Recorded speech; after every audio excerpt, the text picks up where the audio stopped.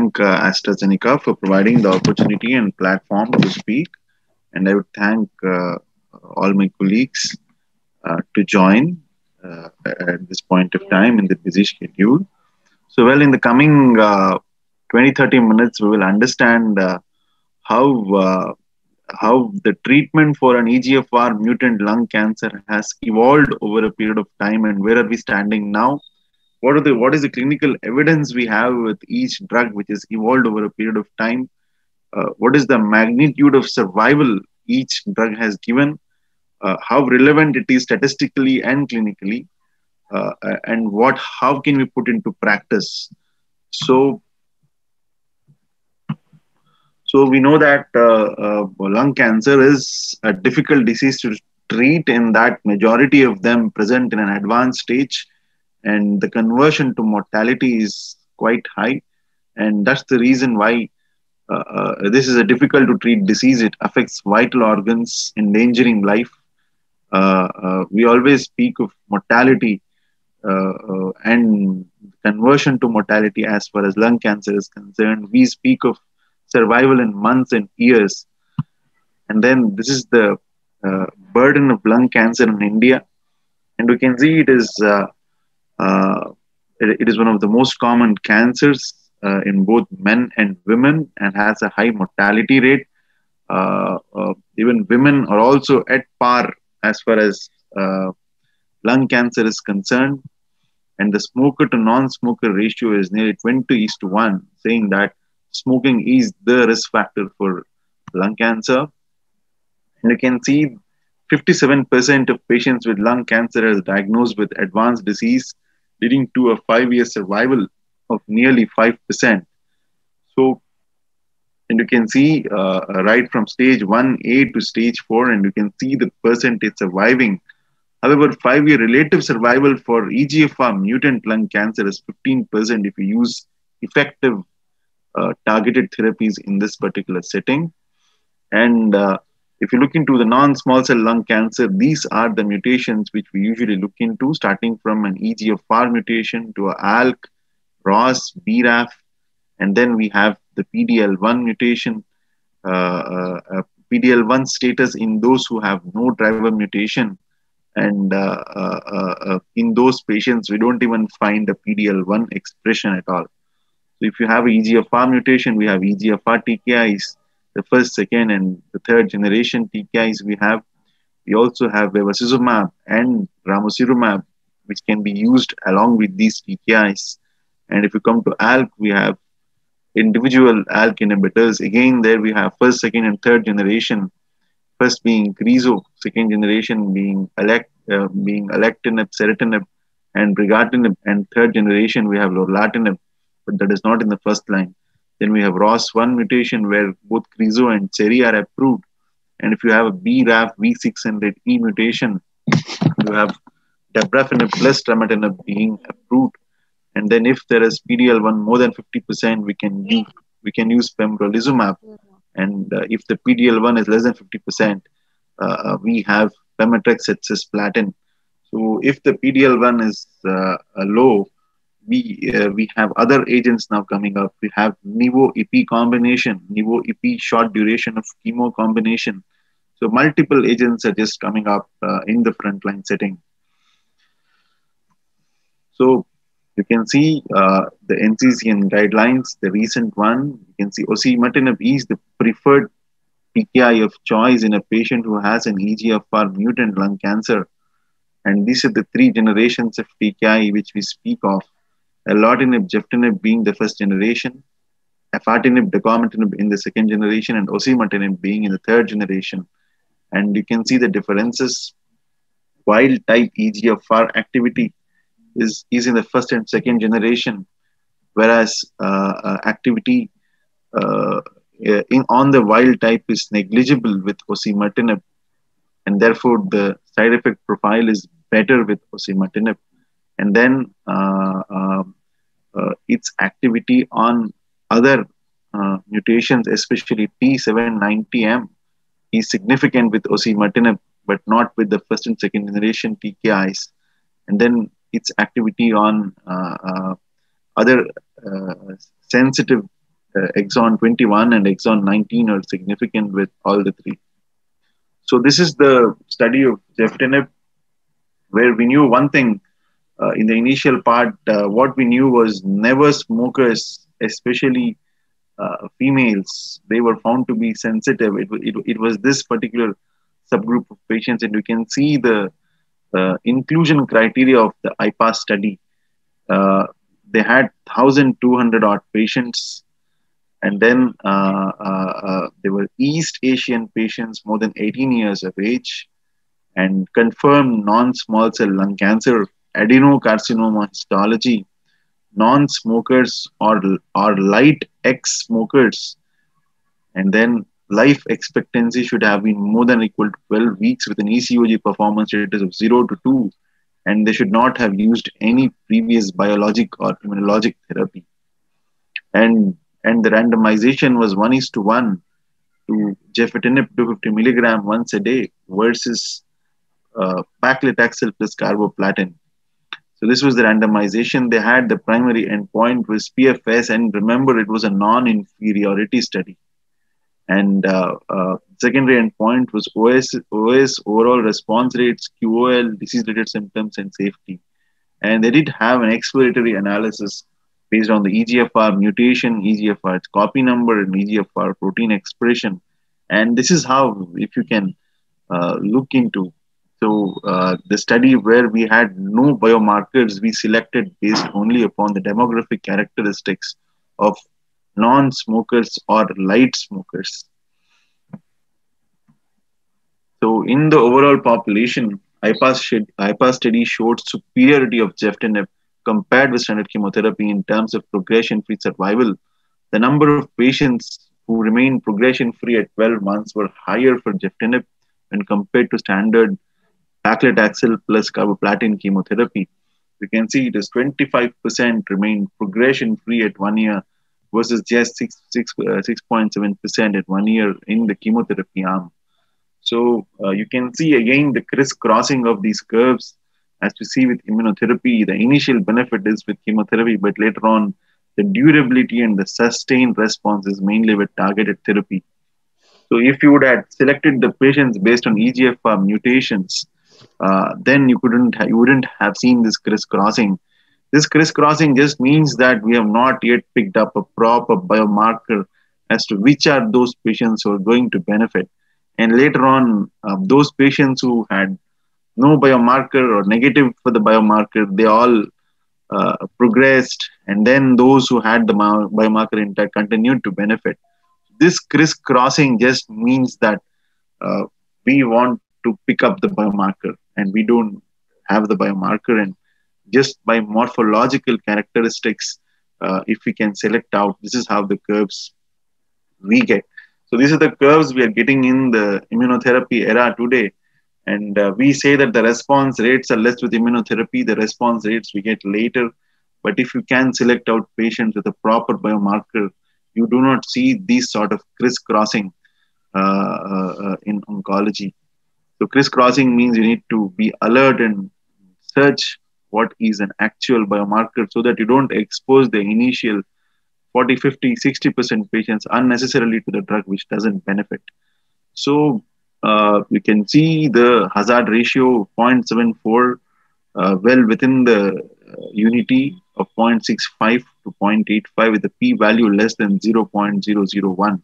So this proved that as far as the progression-free survival is concerned, Gefitinib was superior to paclitaxel plus carboplatin chemotherapy, not based on the EGFR mutation, based on the demographics of never or light smoker and adenocarcinoma histology.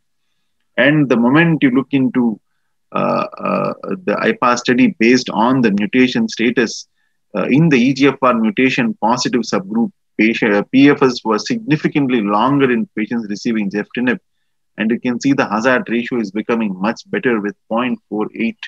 Whereas in the EGFR mutation negative subgroup, PS was significantly shorter in the Gefitinib arm, where you can see the chemo arm doing better than the Gefitinib arm, and the hazard ratio is more than 2. So this just says that if I am using the drug without a biomarker, I will be harming these patients than benefiting. Therefore, there is a dire necessity to find out an actual biomarker in these set of patients. You can see the crisscross is gone. Those patients who did not benefit are deleted, and you see the hazard ratio is becoming much better when you have an effective therapy. So there was no overall survival benefit because there was crossover. Whether you give it in the first line or in the subsequent line, the patients are going to survive long. But you must expose these patients to these TKIs at some point of time. Whether it is first line or second line, it doesn't matter. But because these are first generation TKIs where the efficacy is not that great. So when you have a treatment that is moderately effective, whether you place in the first line or subsequent line doesn't matter. But if you have a very effective therapy, then you can even salvage those poor doing patients, aggressive patients. So the question of sequencing comes when you have a very effective therapy. So the significant treatment-related difference for PFS and response rates was observed, but there was no overall survival difference. The final analysis of OS data revealed that there was no difference between the two arms. In the EGFR mutation subgroup, the hazard ratio was 1, whereas in the negative subgroup it was 1.18. So the IPAS study did not show the presence of overall survival benefit, probably due to crossover, but did show a progression-free survival benefit and better response rates, especially in the EGFR mutant population. And even if you expose the drug based on the demographics of never light smokers, in them also it did benefit. So this is one of the beautiful studies which says how the crisscrossing disappears if I have a biomarker in place, and how if I cross over, the overall survival benefit diminishes if I do a proper crossover. So what matters is exposing the drug rather than the sequence.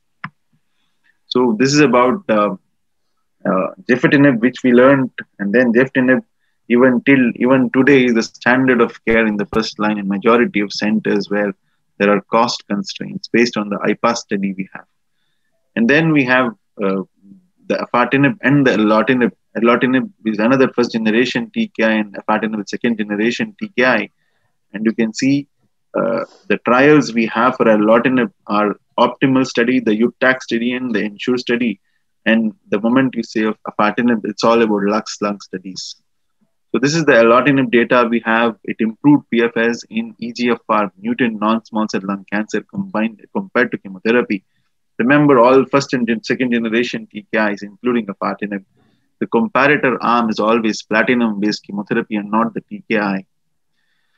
So these improvements in PFS were associated with improvement in quality of life in the optimal and ENSURE studies. However, the UTAC study did not look into the quality of life. You can see the PFS nearly reaching 1 year, 10 months to 1 year as far as PFS is concerned.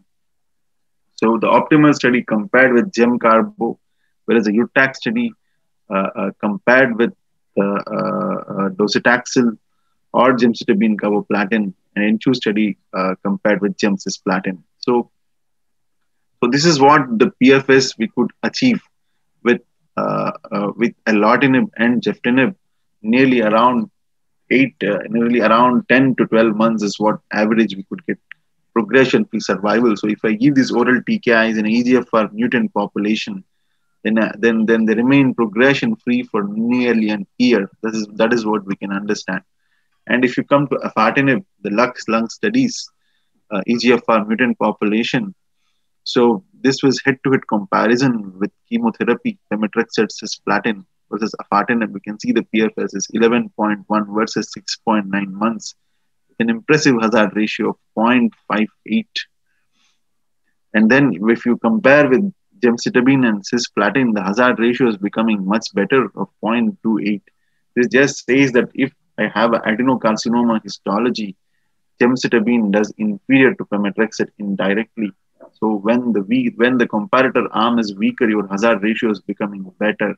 So whatever, if you combine afatinib with if you compare afatinib with a platinum-based chemotherapy, the hazard ratios are better. It has an improved progression-free survival. Even the value is approaching nearly 1 year. So if I give afatinib, I can have an average estimation that the patient will be on this drug for nearly 1 year. However, the overall survival did not differ again in this study, just like that with the first generation TKIs. And when you had head-to-head comparison of afatinib versus geftinib, you can see the hazard ratio is good, but it crosses the median, and you can see the difference is very minimal of 10.9 versus 11 months. And we are speaking of PFS.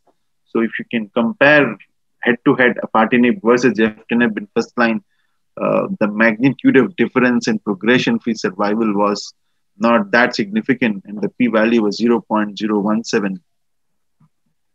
And this is the drug which is recently come, that is decometinib. And this particular study was very well conducted, but it had excluded CNS metastasis. And this was head-to-head comparison of decometinib with the first generation geftinib. And remember, there were no brain mets included in the study. And patients with EGFR mutant who do not have brain mets will anyways perform better. And this is what you can see. The difference in progression-free survival head-to-head TKI, second generation versus first generation, 0.59 hazard ratio with a very good p-value of 0.0001. Excellent PFS. Remember, brain mets excluded. These were good. These were patients which had good prognosis and excluded brain metastasis. And you can see the subgroup analysis. Asians did better than non-Asians, and former or current smokers did worse than the never smokers. So there was a late separation of PFS curves in this study, where the initial separation was not there, and the subgroup analysis showed that there was a greater benefit in the Asian subgroup than in non-Asian subgroup.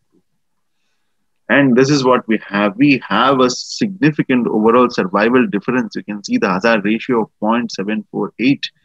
But remember, this particular study was not the overall survival was not statistically significant, since the formal comparison of overall response rate was not statistically significant based on the study's hierarchical testing rules. As per Archer 1050 study design, the hierarchical testing was PFS, response rates, and overall survival. So if they would have had a significant overall response rate difference, then only they could have commented on the overall survival. So therefore, statistically, if you speak, the overall survival is not statistically significant, even though the numerical significance is there, 34 versus 29 months. So having said that, decometinib does have a significant overall survival difference, even though if you look into the statistics, it doesn't hold good. But the overall survival looks promising. Head-to-head comparison of a second generation and first generation TKI giving OS difference is quite significant, and much more in the Asian population with a hazard ratio of 0.5. So coming on to the data, what we just spoke of gefitinib, erlotinib, afatinib, and decometinib, you can see the overall response rates: 71%, 83% with erlotinib, afatinib 56%, and decometinib 75% response rates. And the median PFS hovering around 1 year, decometinib crossing 1 year, nearly 14 months PFS, and the overall survival nearly around 2 years with majority, afatinib crossing 2 years, and decometinib reaching up to 3 years. So this is how data we have. First and second generation TKIs all showed PFS benefit, but none of them showed OS benefit, even though we have some data of afatinib pooled analysis showing some OS benefit in the exon 19 subset and decometinib in the Asian subset. However, due to statistical insignificance, it is not considered significant. So this is what data we have. There is no OS benefit statistically with any of the first and second generation TKIs, and significant treatment-related side effects, diarrhea being the big problem with these drugs.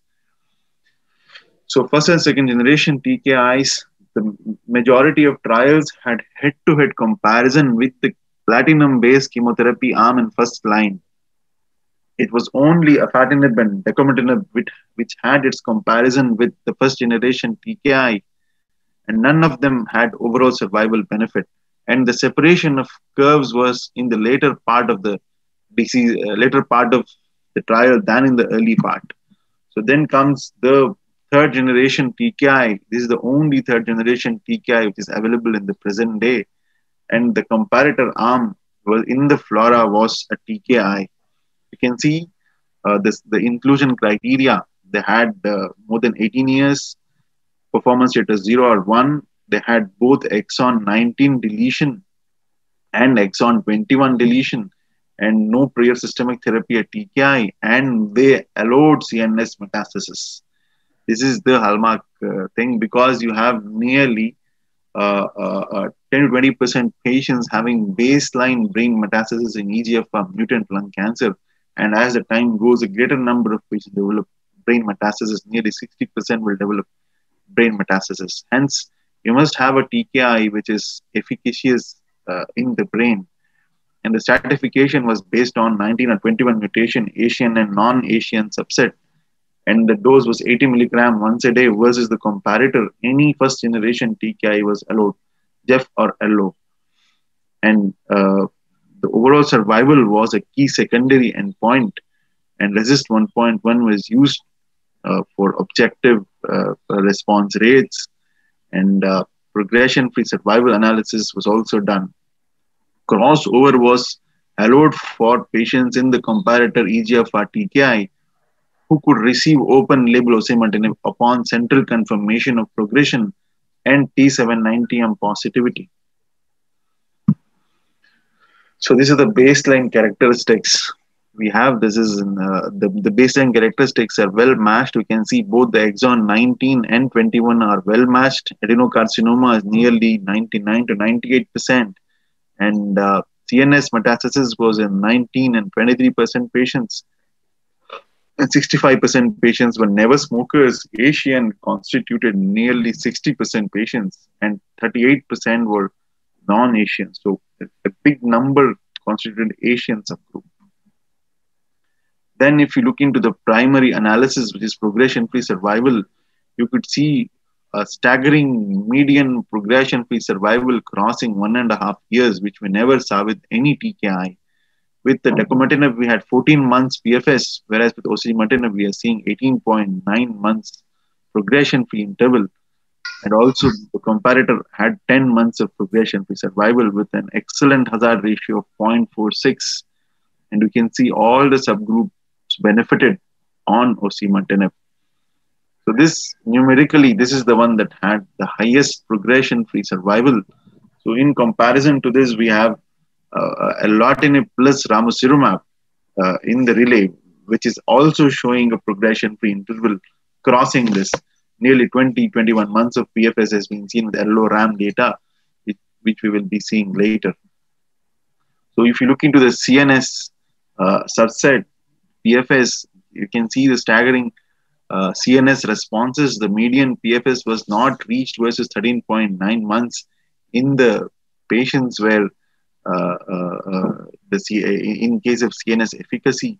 So CNS PFS was statistically significant. This just shows how effective this drug is if you are using in CNS metastasis. So CNS progression on first line osimertinib versus standard TKI, you can see 19 versus 43. So osimertinib did prevent further CNS progression when compared to first generation TKIs. And this is the overall survival data, 38.6 months versus 31.8 months with a significant crossover. So 321 deaths were there out of 556 patients in the data cutoff, and we can see the hazard ratio of 0.799 at the p-value of 0.04. So there was a statistically significant overall survival benefit, even though the crossover was allowed. We can see at 3 years, 54% versus 44% was the overall survival, and the median is crossing 3 years mark, which we could not see with decomitinib. And even though they excluded CNS metastasis, the OS did not reach to this magnitude, and it benefited almost all subgroups except the Asian subgroups. And the argument we have is the study is not powered to detect the survival in a specific subgroup, and we cannot comment that this drug is not efficacious in the Asian subgroup. So patients remaining on study treatment and time to subsequent therapy or death also was significantly better with osimertinib of nearly 25.5 months versus 13.7 months with a hazard ratio of 0.47. And this is second line TKI at progression.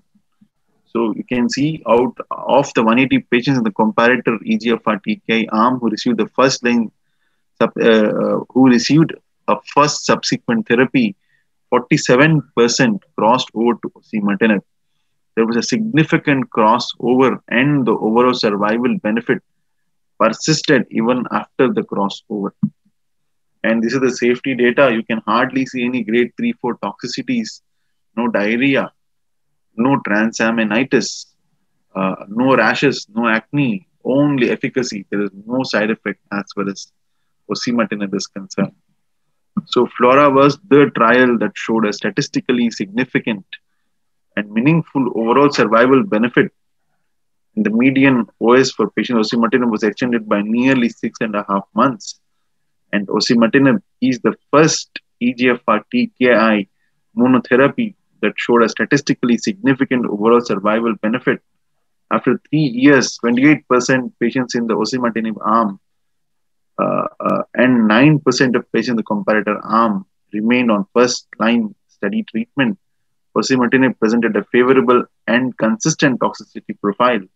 The final OS analysis of FLORA reinforces osimertinib as a standard of care for the first-line treatment of patients with EGFR mutant lung cancer.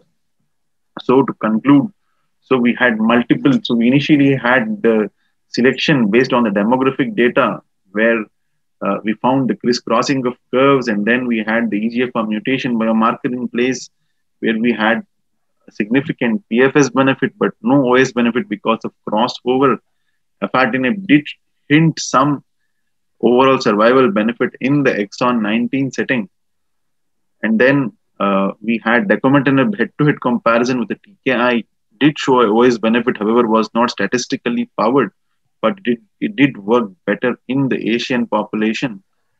And then coming on to osimertinib, had a statistically significant overall survival benefit with nearly 50% crossover. However, the Asian subset did not show that OS benefit because the trial was not powered for it. So we have other combinations like we have chemo TKI combination. There are also impressive PFS data are there.